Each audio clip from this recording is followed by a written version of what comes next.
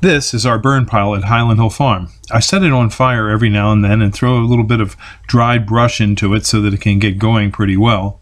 It never burns up completely because I don't burn on dry days. I burn on days when it's somewhat wet, and that keeps the chance of other trees or shrubs or grasslands from catching on fire.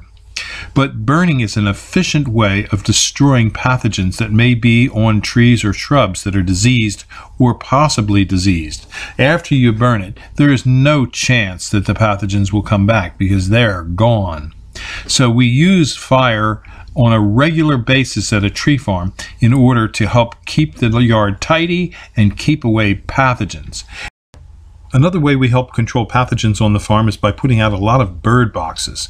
We put out a number of bird boxes all over our farm, and we encourage people to bring us their unwanted bird boxes so that we can have more birds.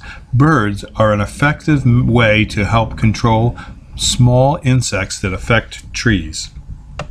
We also have a hunter access program at Highland Hill Farm to help control deer, rabbits, and other things that destroy our trees. So give us a call and come visit us at Highland Hill Farm on Route 313 in Fountainville, PA. This video is brought to you by Highland Hill Farm. We grow and sell screening and buffering trees for privacy and sound barriers.